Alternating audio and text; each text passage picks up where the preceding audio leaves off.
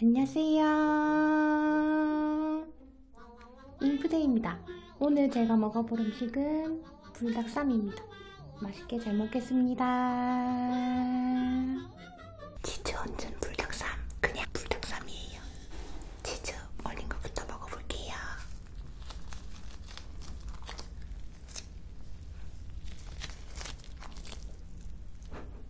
귀엽죠?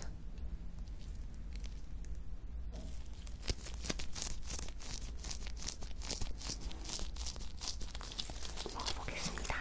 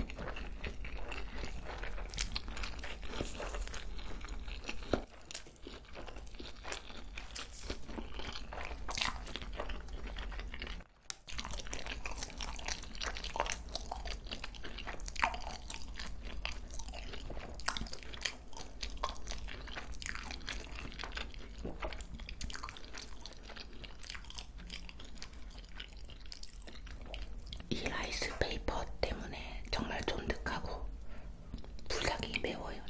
매콤하고 쫀득하고 진짜 맛있어요. 라이스페이퍼 만드는 방법도 쉬워요. 제가 요리를 정말 못하는데 이거는 만들거든요. 라이스페이퍼 크기 조금 큰 거 구매하셔가지고 불닭을 끓이는데 물을 다 버리지 마시고 물을 조금 남기시고, 그리고 라이스페이퍼를 뜨거운 물에 담그면 이렇게 쫀득해져요. 얇아져요. 그걸 이렇게 해서 라면 얹고 이렇게 싸면 되거든요. 엄청 간단해요. 꼭 해서 드셔보세요. 엄청 맛있어요.